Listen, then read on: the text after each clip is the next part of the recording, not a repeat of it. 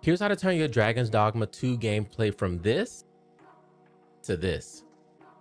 Dragon's Dogma 2 releases on March 22nd, and most people are going to be playing Dragon's Dogma 1 to prepare. But the graphics don't look so great, and the game is 13 years old after all. Here are the steps you need to take your graphics, gameplay, and quality of life to the next level. First step is to download Vortex Mod Manager.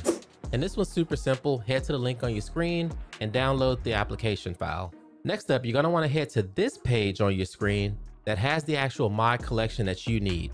And this part is super important.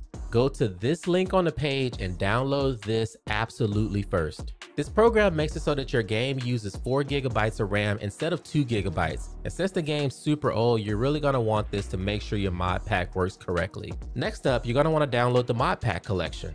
This collection automatically downloads over 80 individual mods just for you. I like to call this collection a proper remaster. It adds better graphics, menu enhancements, and it tunes the scaling of some of the encounters to make them a little bit more difficult and a little bit easier when it's too challenging. But in my opinion, it doesn't really break any particular aspect of the game. And to download it, you literally just click the Add to Vortex button, and Vortex Mod Manager will basically take care of the rest for you.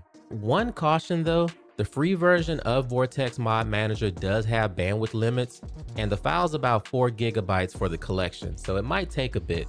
If you're like me, I download a bunch of mods. I use the premium version of Vortex Mod Manager. It has no data caps, no bandwidth caps, and it only costs $5 a month. Make sure you start Dragon's Dogma from Vortex Mod Manager and not from your desktop, and you're good to go.